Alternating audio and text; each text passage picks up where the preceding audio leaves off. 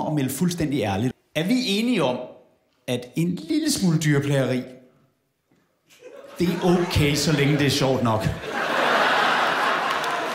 Jeg synes allerede, jeg fornemmer delte meninger. Prøv at... Lad mig uddybe. Grunden til at spørge, det er, at jeg har fået den her tanke, og jeg siger ikke, at jeg har tænkt mig at gøre det her. Men det, jeg godt kunne tænke mig at gøre, det var at fange en gråspurve. Og så lime en lille bitte høj hat.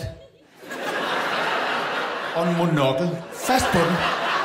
Og så bare slippe den fri igen. Og jeg ved udmærket godt, at det er en practical joke, jeg aldrig vil få noget payoff på. Men jeg vil jo kunne grine mig selv i søvn hver aften.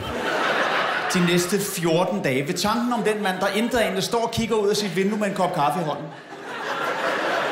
Og så lige pludselig ude på Kasimsen får jeg på den her lille... meget distingueret fugl. Den mand vil bare stå og tænke...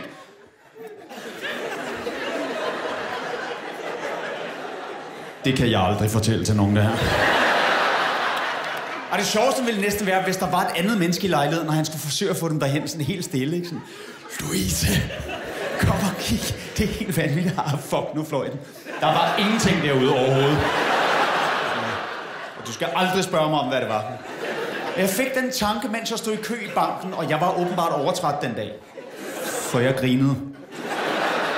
Jeg grinede faktisk så meget, jeg blev nødt til at gå udenfor og grine af.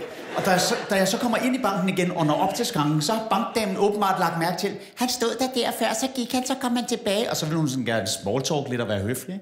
Så hun siger, nå, var det en telefon, der ringede eller noget? Og det her, jeg demonstrerer historisk dårlig dømmekraft. Det er det, jeg vælger at sige. Jeg tænkte bare på, at det ville være sjovt, hvis man limede sin hat fast. Så nåede jeg ikke længere, inden jeg fik øje.